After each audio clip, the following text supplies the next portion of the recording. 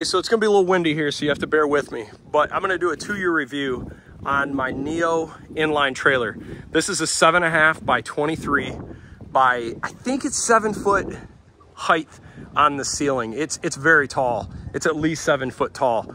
This is a pretty premium trailer. I mean, it's got, you know, if you notice, like, really doesn't have any of the wall exposed rivets. This has got torsion axles, radial tires, aluminum rims, LED lights on all the exterior. Interior, as you can see, fully finished LEDs for the interior. And on that back wall, where is it at? There's a switch on the back wall there, if you see a switch there. And then you see a switch there that's for loading ramp LEDs. It's got the stainless steel intake vents for exhaust or moisture, whatever's in there. What I like, fully finished walls. I like that it's aluminum versus the Luyan sort of stuff. And I like that it's got the 4 32-inch LEDs inside. It's got really nice helmet storage capacity. I never use it for that. I just keep a bunch of different oil parts in there. And I've got about, I want to say 3 or 4 trips on this now, big trips to UP. So I probably got 5,000 miles in this trailer or so. Some things I like about it, the big kick panels, great. The Pro Taper door entry, see that aluminum piece, makes a transition for loading snowmobiles or anything really nice. Tons of head clearance. I'm 6 foot tall, as you can see here. And if you look at the distance here, is at least 7 feet of interior height. Let's see what else. I wish they came with the D-rings installed from the factory. You have to put all of them down. Not a big deal. I know the theory on why they do it. It's because they want to give people the ability to put them where they want, blah, blah, blah. But what I like about the ones, like if you get a Legend, they're recessed into the floor. And I just kind of like that. Let's see, what other things? That's your backup battery for your emergency electric. Here's another nice little upgrade. See that, like a little aluminum L channel? That's for when you're loading from the front. If your ski comes, it won't go off the side of the trailer. It'll actually hit that and direct you in the trailer. I like that. This is a panel that goes in front of the door right here. You can see those little holders on either side of the door. So if you're loading from the front, your ski, you won't just drive it right to the door. So that's nice. You can see in here, we've got 3, call it long track. I don't know if you want to call it just the new standard. That's a 146. This is a 137.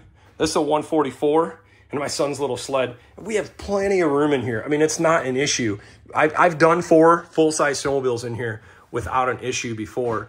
I've had Legends, I've had Amerilites, I've had Holland, I've had R&Rs, and I've now had 3 Neos.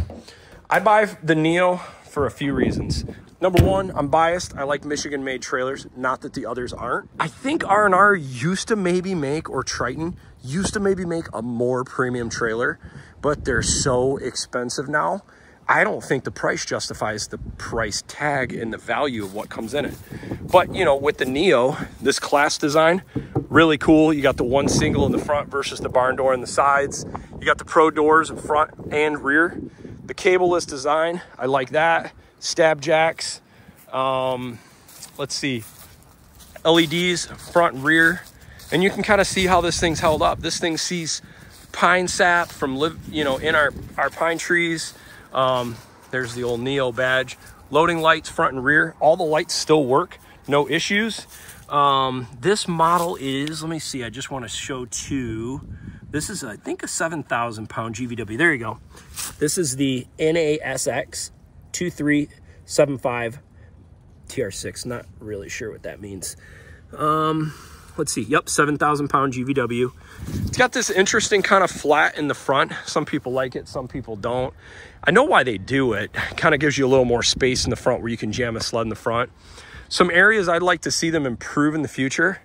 I'm not a fan of this jack. Already didn't even last the season. I just ordered another one at Amazon. I'd like to see them change the rivets out, get rid of this aluminum and put stainless, because you get this galvanic corrosion. You see all this corrosion going down the door. I don't care for that.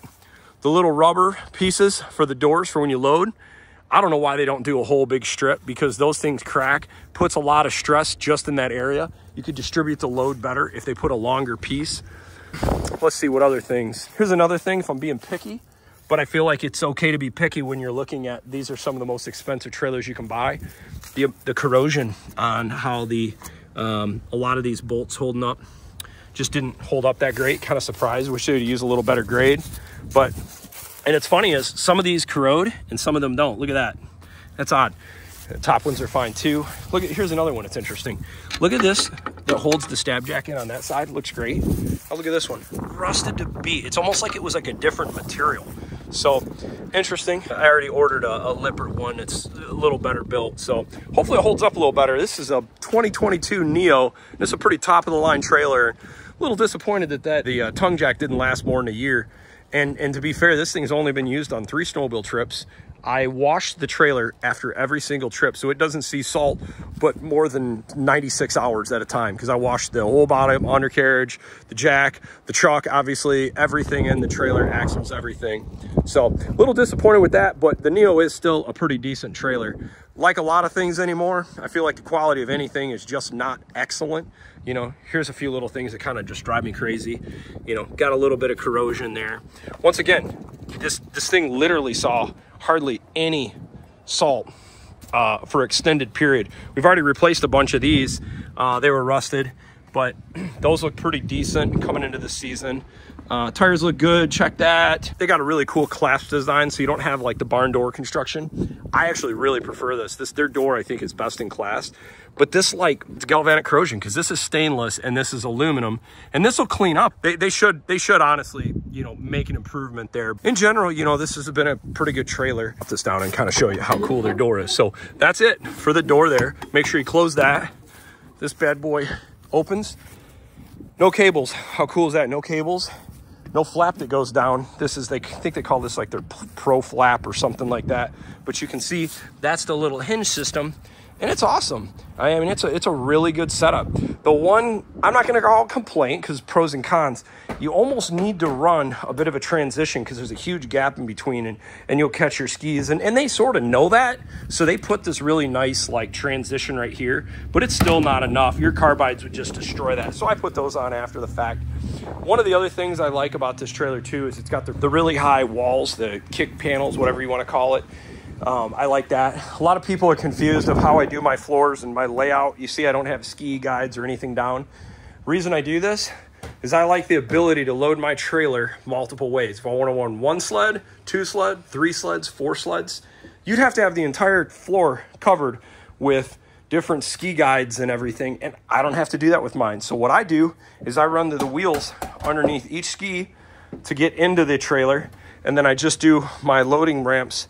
I run for traction with studs or no studs, and then once I get in the trailer, I just run an old track or other pieces of horse mat stall stuff. I don't remember where I got it at, one of the snowmobile shops, but as you can see, I kind of did the same thing on that back door. But this is a great trailer.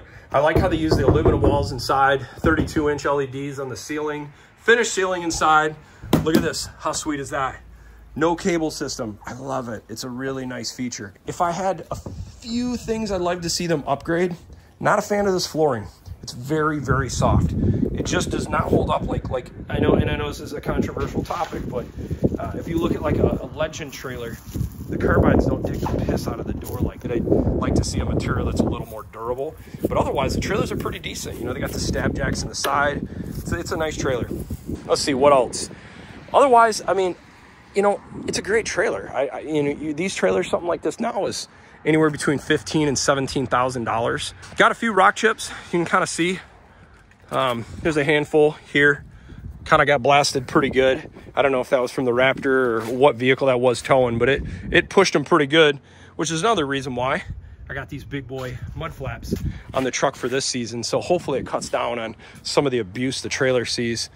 But otherwise, it tows pretty good. Just my opinion.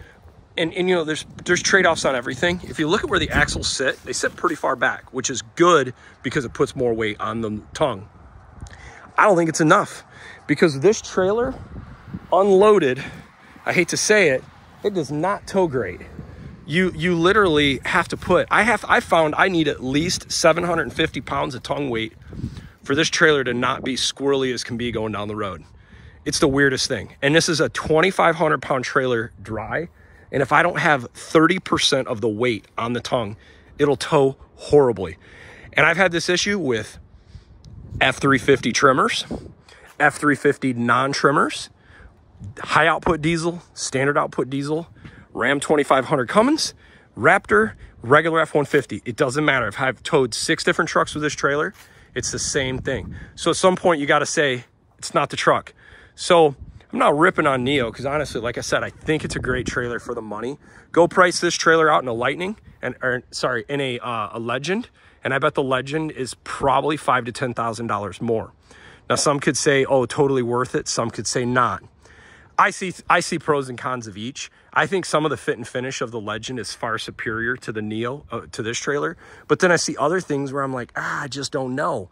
So, you know, I like some of the little bougie, the little handle on the side of the door that says Legend. I think that's kind of cool. Some of the little fit and finish I think is a little more premium. They use a little better extruded aluminum around the edges, in my opinion. In general, I think this is a very high value trailer. I would put this kind of like the Ram. This is a high value truck. It's not the best, but I think it offers a lot of value. So for your money, Neo, Ram, solid combination. But anyhow, I hope this video is helpful for you. This is a 2022 Neo 23.5 by 7.5 snowmobile trailer, and we've used it for snowmobiles. We've used it for side-by-sides. I use it for my mower. It's a good trailer. I would definitely recommend it. You know, if someone's looking for a nice trailer, I think you can't go wrong here. Hope you enjoy the video. Thanks for watching.